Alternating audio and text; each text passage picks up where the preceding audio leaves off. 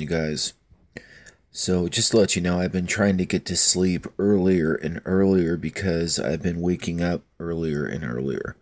So, I want to start waking up at 4 in the morning again, and that requires me to go to sleep quite a bit earlier. I don't know why I just shared that with you. Just giving you a little inside info, a little inside baseball. All right, so check this out. We have an FBI agent, estranged wife, dead in apparent murder-suicide at Crownsville home. Oh, really? What's this about? Hi, I'm Lieutenant Ryan Fraser with the Anne Arundel County Police Department. We responded out here in Crownsville in the 500 block of Arundel Boulevard this morning, just after 8 o'clock for a 911 call for a domestic dispute. When our officers arrived, they located an adult female that was deceased. They also encountered a male who was deceased. At this time, we believe that this is a domestic-related murder-suicide. It's still very early on in the investigation, but that's what we believe at this time, and we believe that there's no threat to the community. We think this is an isolated incident that was domestic-related that occurred inside the address here. So at this point, our homicide detectives are here investigating. We're here with our criminal investigation unit. And they're just recovering evidence, taking some statements from neighbors, and the next step is to notify some next of kin to make sure that they're aware of what's going on with the family. So, very unfortunate event. It's a very quiet neighborhood back here in Crownsville, so we hope to have more information later on this evening when we can identify these individuals and put out the exact cause of death. So, at this point, again, we think this is the relationship is husband and wife. It's an adult male, adult female, both deceased here at the scene. We hope to have more information a little bit later on this afternoon. Okay, so there's the video. An FBI agent and his estranged wife were killed in Crownsville Wednesday morning in what Anne Arundel County Police say was a murder-suicide on the day the two were expected back in divorce court. Officers responded, so they were in court. Might be important because things come out in court. I'm just saying, that might be important. Officers responded to a report of a domestic assault in progress in the 500 block of Arundel Boulevard at 8:05 a.m. Police said the caller had dialed 911 on behalf of another woman who was being threatened by her recently estranged husband. Upon arriving at the home, officers found a man and a woman outside a home who'd both been stabbed, adding that the man also had what looked like to be a self-inflicted gunshot wound. Donna Fisher, 54, of Crownsville, and FBI Special Agent David Rayner, 52, of Annapolis, were pronounced dead at scene by the emergency personnel.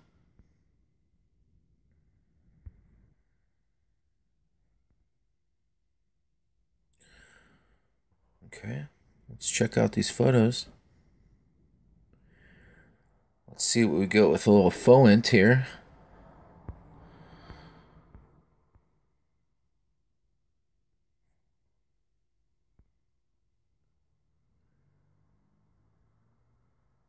A little private beach. Swim at your own risk type of deal.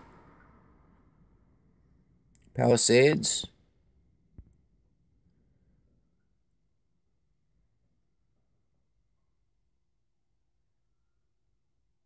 Always seeing the house where a double murder has happened gives me the creeps. Just makes the house have a different aura.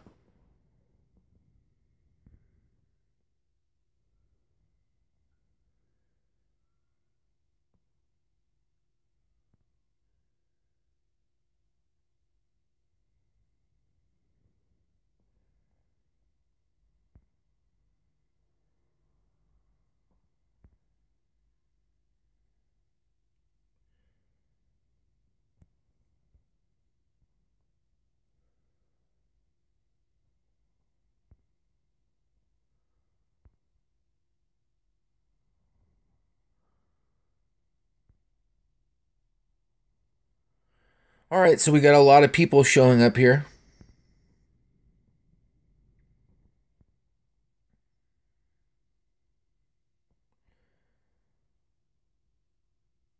Come on, for the love of Pete Santilli.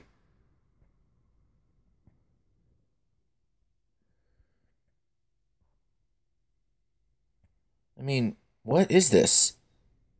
Are they just taking pictures of cars?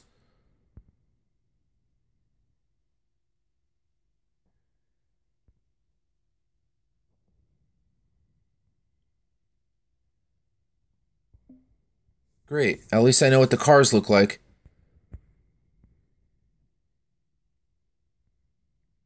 FBI spokesman Dave Fritz said Rayner had been a special agent with the Bureau since '96, having been stationed at Baltimore field office since '03. He declined to comment on what his duties at the Bureau were. Fisher filed for divorce in March 17. Online court records show, and the two appeared in an Annapolis courtroom Tuesday morning. Proceedings were originally scheduled to continue through Thursday. Police did not provide any additional information on what sparked the dispute. The department said Rayner and Fisher have been taken to the chief medical examiner's office for autopsies. A neighbor who lives on the same block as Fisher, that's usually what a neighbor does, they live on the same block, said the two had 2 children. County police can not confirm that, though court records indicate child support was one of the issues in divorce. It really is suspect that they were in court. Neighbor Jim Lind, who lives next door, though separated by a patch of woods from the scene of the incident, said he knew the two, but not socially. Lind said they were neighborly and that Rayer had gone out of his way to help him. So we have woods next door. So we have a patch of woods next door. I mean, that's all that sentence really gives me right there. This guy, Jim Lind, who lives next door, though through a separated by a patch of woods, said he knew the two, but not socially. All right, great. But there's a patch of woods. Lind said they were neighborly and that Rayer had gone out of his way to help him. Quote, when my wife was sick, he provided a small generator. He was very helpful and friendly, Lind said. Donna was very friendly and personable, always walking through the neighborhood. Another neighbor, Ken Heist, said we saw all the hullabaloo this morning and have heard bits and pieces of what's happening. The first thing I heard was all the sirens coming, then an ambulance, then a fire truck. Shortly thereafter, half the police force showed up. Based on that, we stayed inside. He said he knew the two, but didn't really know them. Wait, hold on. He said he knew the two, but didn't really know them. It's a head scratcher right there. The Palisades neighborhood sits along Little Round Bay on Severn River, just south of Herald Harbor. Most of the homes are several decades old, except for the home where the crime occurred.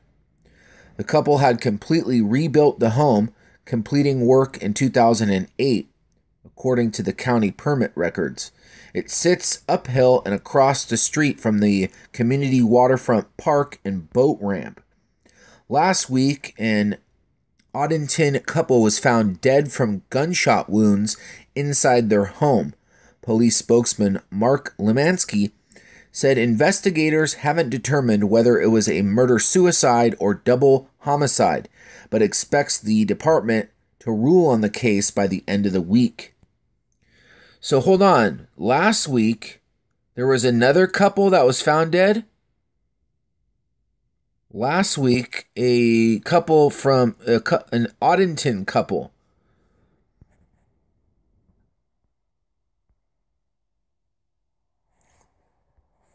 Hi, I'm Lieutenant Ryan Frazier with the Anne Arundel County Police Department with our Media Relations Division. I'm here in Odenton. We received a call just after 7 o'clock this morning, a 911 call from someone inside the residence that stated that they had located 2 people that were deceased inside the house. When our officers and first responders responded to the house and made entry, we located 2 adults that were deceased inside the house. They were suffering from obvious trauma. So our homicide detectives were notified. They're currently on scene. Right now they are processing the scene, going through evidence and doing everything that they can to try to put all the pieces of the puzzle together. So still a lot of unknowns at this point here, but that's something that our detectives are going to be working on to answer a lot of questions today. We've done a neighborhood canvas. Everyone in the neighborhood says that this family was extremely nice, so it's unfortunate, but we're currently working with family members and the individual that called 911 to try to obtain more information and try to find out exactly what happened. Is there any concern of any danger to the neighborhood at the moment? Yeah, no, at this point, again, it's still very early on in the investigation, but there's nothing that indicates that there's any type of a threat to the community or to the public at this point. This appears to be some type of an isolated incident that occurred inside the residence either late last night or early this morning, so we don't feel that there is a threat to the public at this point. Do you believe that there's a person at large responsible for this, or could one of the people have been inside the house? Yeah, well, that's one of the questions, one of the many questions that our detectives are going to try to answer today. So, I wish I had the answer to that, but again, it's so early in the investigation, we don't want to speculate on anything. We can tell you that the family has been very cooperative. The person that called 911 that was inside the residence has been very cooperative, and our detectives continue to talk to them and talk to family members. So, hopefully after those interviews and collecting everything inside the house evidence-wise, we'll be able to answer some more questions and try to determine exactly what happened. So this was another double murder that happened in the same area. That's all the info I got on that. But actually, this has piqued my interest. Let's go back and see what other people are saying here.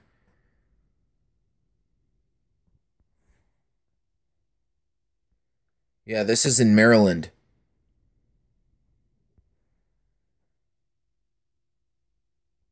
Let's see what Daily News is saying.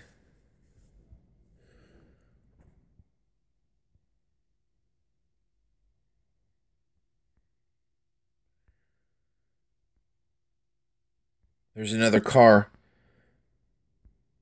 FBI agent and his estranged wife were found dead in an apparent murder-suicide outside their Maryland home on Wednesday morning. Police officers found Special Agent David and his wife dead with stab wounds outside their home. Rayner also had looked what was a self-inflicted gunshot wound. Cops responded to the home around 8. Woman called 911 reporting another said her husband was threatening her. FBI spokesman told the Gazette that Rayner had been working for the FBI since 2003. Same story. Same story. Those are the most updated I could find. And there's the Zero Hedge article. But that one had two things. So this is pretty big news. This is pretty big news.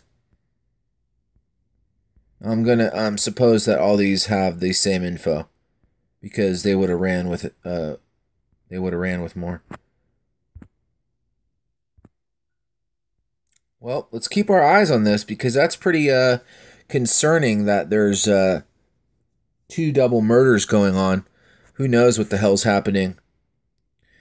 Maybe it, just a demonic force is in the air. A spirit, if you will. All right, I'm out of here. Have a good day. Bye-bye. This rising tsunami of demons.